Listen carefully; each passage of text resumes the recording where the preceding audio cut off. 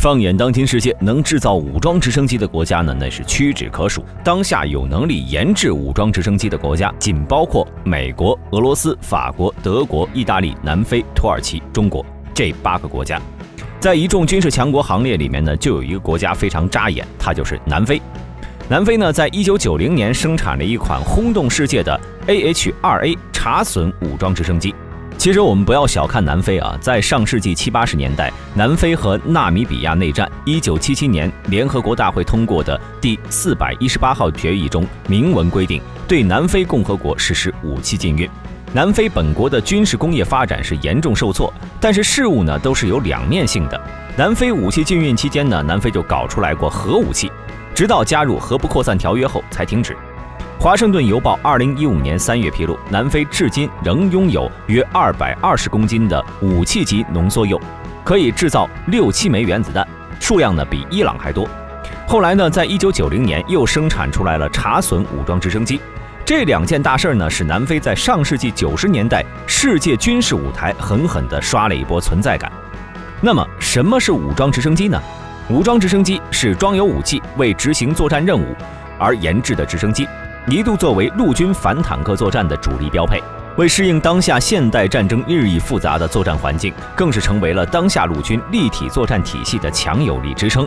随着有坦克终结者之称的武装直升机的诞生，极大地削减了坦克陆战之王的地位。回顾直升机到武装直升机的发展历史呢，我们可以将其分为3个阶段。第一阶段就是20世纪初期，是直升机的发展和探索时期，多种实验机型呢是相继问世。其中以苏联的卡莫夫设计局和美国的希科斯公司为代表。第2阶段为20世纪下半叶，这时期呢是从直升机到武装直升机的实用期，直升机开始在应用在军事领域，并且不断扩展，数量迅速增加。这一阶段的主角呢仍然是美俄，不过加入了4个配角，那就是法、德、意、南非。在第3阶段为当下21世纪。这时期，武装直升机进入跨越发展期，技术不断突破，性能不断提高。中国和土耳其就是在这一阶段加入其中的。这期大兵所说的茶隼武装直升机，便是1990年由南非丹尼尔公司在法国经典款运输直升机美洲狮的基础上改进而来的。虽然是改运输直升机为武装直升机，但是放眼全球呢，也只有少数强国能够做到。在当时，为了适应南非国内国际的作战需求，丹尼尔公司按照南非军方的要求，在1986年就着手研制一款出勤率高、有着日夜作战能力、适应性和生存能力俱佳的武装直升机。根据该公司所公布的数据，茶隼武装直升机机身全长是18.73米，主旋翼长15.58米，全高5.19米。油箱1854升，最大起飞重量8750公斤，最大飞行速度309千米每小时，巡航速度278千米每小时，航程是700到1200千米，升限6100米，爬升速度13.3米每秒。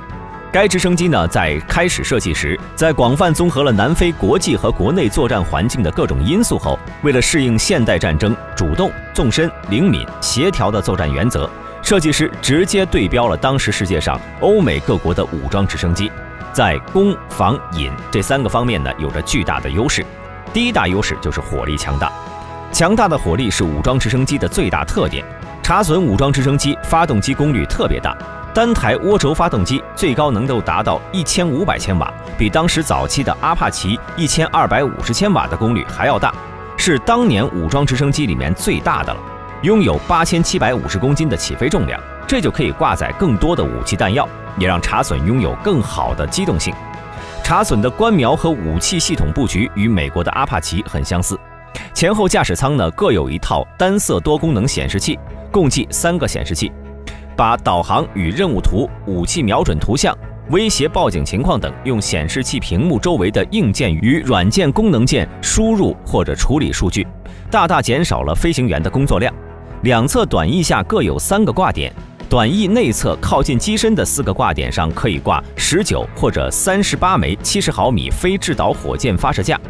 或者2T6反坦克导弹发射架，每个发射架内可以挂载4枚导弹。外侧挂点可以各挂2枚西北风红外空对空导弹，两侧短翼的2个内侧挂架可以挂18枚68毫米火箭发射槽。前视红外激光测距等探测设备位于机头下方的转塔内，并在前机身下安装有外露的机炮吊舱。炮塔内装有一门20毫米的 GA1 机炮，发射速度720发每分钟，还可以升级为30毫米的机炮版本，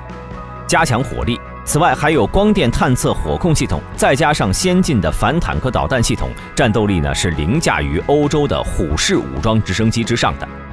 第二大优势，血厚防高。茶隼直升机的所有关键部件呢都是双鱼肚的，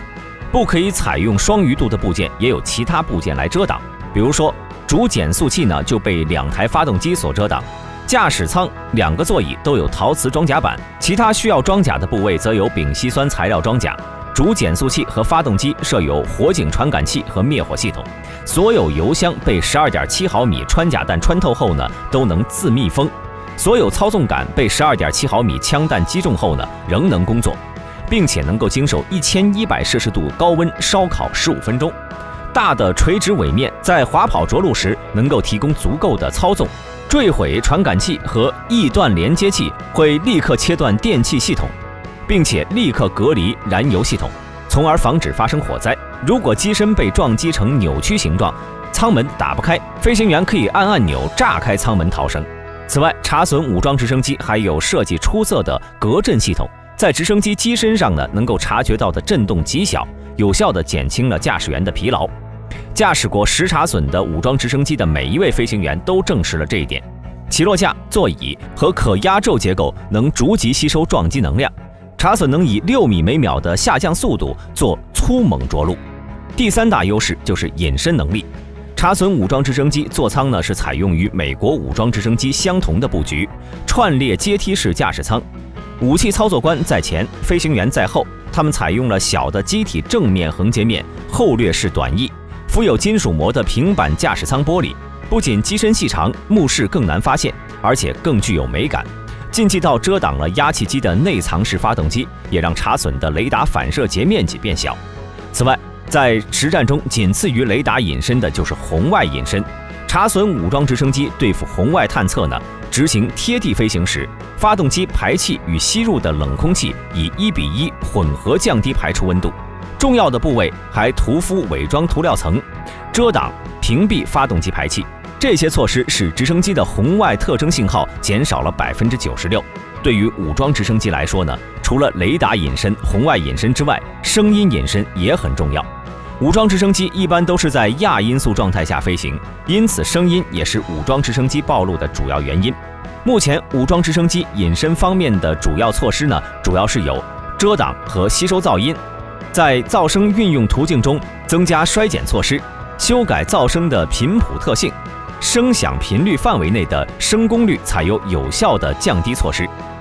茶隼武装直升机采用了内藏式进气道、红外抑制排气等措施，大大降低了噪音。其噪音呢，大约只为云雀3直升机的1半。在丛林地带，云雀3飞行的响声在飞来前5分钟就能听到，而茶隼呢，则在飞来前10到15秒才能听到声音。可见茶隼呢，在隐身方面当时已经做到极致了。